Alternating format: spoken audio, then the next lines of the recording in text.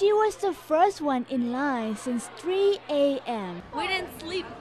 They were walking the blocks for hours, scoping out the scene, getting ready to get in line. Marisa, Carly, and 4 of her helpers are on a mission to buy a wedding dress. So are 600 others. It's the annual running of the brides. I'm ready.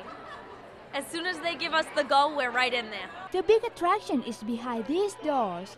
More than 30,000 wedding gowns are marked out and waiting to be tried on. And within minutes, the racks are completely empty. Brides-to-be and their helpers have grabbed everything they can. Carly's team has grabbed a rack full. The big day will be in July next year, but Carly wants to get ready early. Last night, her team stayed at a hotel nearby. It was fun. We had a good time. I'd do it again. We might be doing it again next year if she doesn't decide on one now. But she did not find one. After 7 hours of searching, Carly called it quits. It's a little disappointed for this bride-to-be, but she still have more than a year to find her perfect dress. I'm Pimathai Thiam Chayapum, reporting for WEBN News.